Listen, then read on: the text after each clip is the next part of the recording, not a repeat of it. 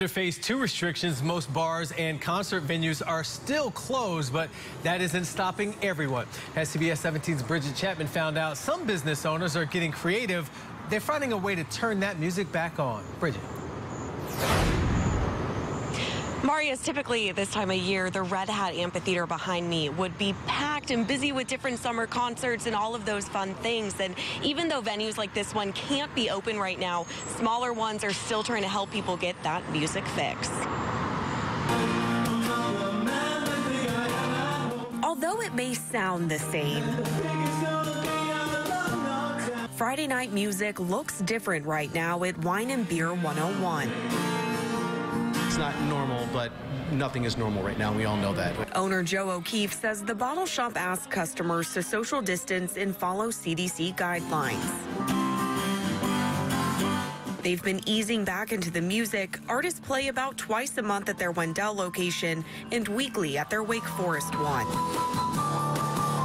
Everybody loves music, and everybody loves live music, and they want to see it.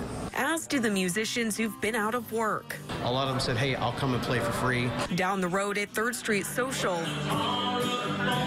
a similar picture with different sounds.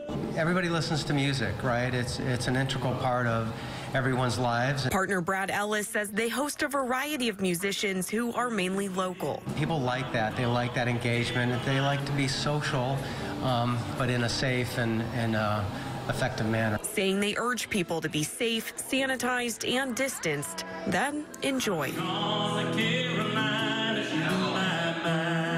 Enjoy a glass of wine, a glass of beer, and some great music.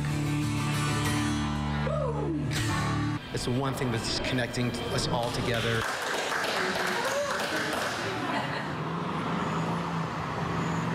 Now, these businesses do have to follow capacity limits. For more information on who's playing where and when, head over to our website. Just click on this story. Reporting live in Raleigh, Bridget Chapman, CBS 17 News.